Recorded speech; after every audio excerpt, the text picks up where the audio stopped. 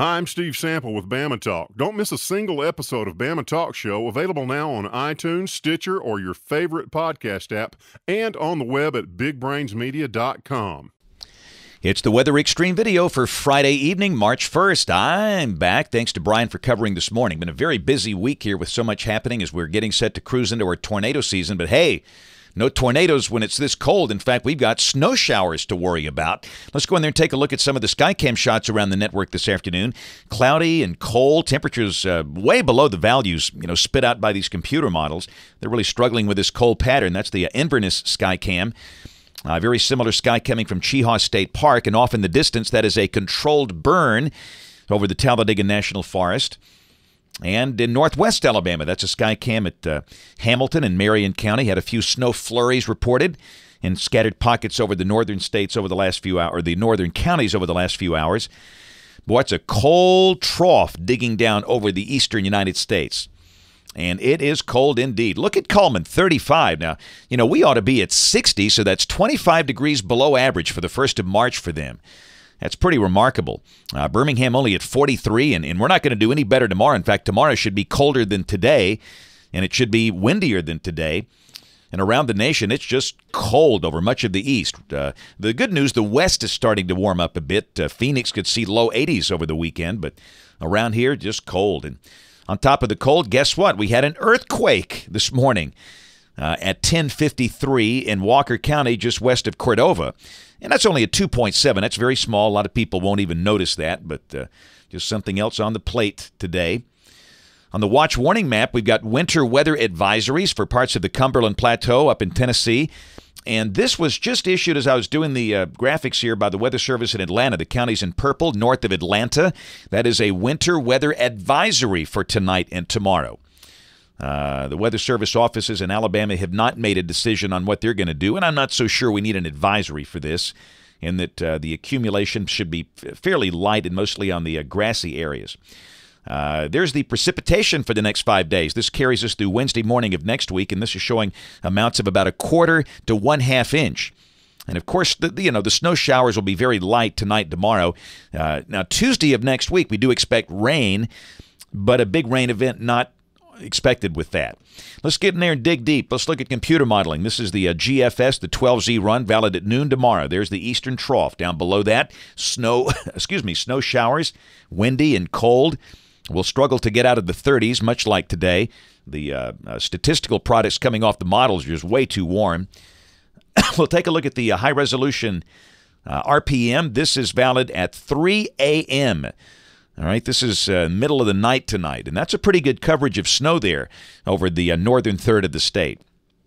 So that's when it should begin. The window opens up at about midnight tonight. This 10 o'clock tomorrow morning, the snow showers are scattered, and they're seen over about the northern half of the state, and they'll be spotty. It's not going to snow everywhere at any given time, but these are convective snow showers, meaning that, they could be briefly heavy, and they can make the ground white pretty quickly. Some of the grassy areas might see a 1/2 inch on the high end, maybe 1 inch across high terrain of northeast Alabama, but temperatures will be near freezing early. So, if you're driving at 4, 5, 6 in the morning and it's 30 or 31 and it's snowing, just be aware there could be an icy spot or two. But during the day, we should reach the upper 30s. And this is 6 o'clock, still snow showers showing up there, but they should be over by probably 9 o'clock tomorrow night. And it's just going to be cold. This is the snow accumulation coming off the RPM, and it's got, a dusting over North Alabama like we've talked about. The better, obviously, numbers will be in the Great Smokies up there in East Tennessee and parts of western North Carolina. Sunday morning is going to be cold. We'll be well down in the 20s. The high in the mid to upper 40s. The sun will be out. That's the good thing. That'll take a little edge off the cold air. And then Monday, we start to warm up. We might see low 60s in advance of that new storm off to the west. And then Tuesday, look at that. That's a very dynamic shortwave coming in here down around Memphis. And down below that, the surface low is near Knoxville, Tennessee. And that's got a batch of showers coming through late Monday night and Tuesday morning. And yeah, look at the thickness values dropping behind that thing. We'll go out there 6 more hours. This is Tuesday evening at 6 o'clock. The surface low is around Greenville, South Carolina. Some evidence we could see some light snow on the backside of the departing system. Again, I don't think we have any big accumulation issues, but just certainly it'll be conversational snow, if you will, if we get that. We'll check the European. This is valid Tuesday night. Pretty similar, not quite as cold as the GFS. Some hint of snow flurries, mainly over the Tennessee Valley. So rain showers during the day Tuesday, a chance of light snow, snow flurries or snow showers Tuesday night. We don't think we'll have any accumulation there. And then Wednesday, we go dry, but ooh, buddy, look at that bomberino sitting here off the Atlantic coast. A lot of people are doing an analog to the Ash Wednesday storm of 1962. And I think it's way too early to do that, but who knows? I mean, there's some similarities, but that could that could bust the snow drought in Washington, D.C. I'll put it that way if this verifies. But it's very early in the game, and if you've got friends or relatives in D.C. or Baltimore, you'll hear a lot of talk about it, but it's just too early to make the call. But certainly something to watch. Thursday, that thing just sits there. I mean, it's having a hard time moving north because of a block, so it could be a 2-day event there on the middle Atlantic coast. But we're dry, and we start to warm up. We should be close to 60, and then a week from today, hey, how about mid-60s? Doesn't that sound good? Let's go out there a little deeper in the month. This is the 12th of March. Strong upper low over Arkansas, and that looks very wet and maybe stormy if that's right.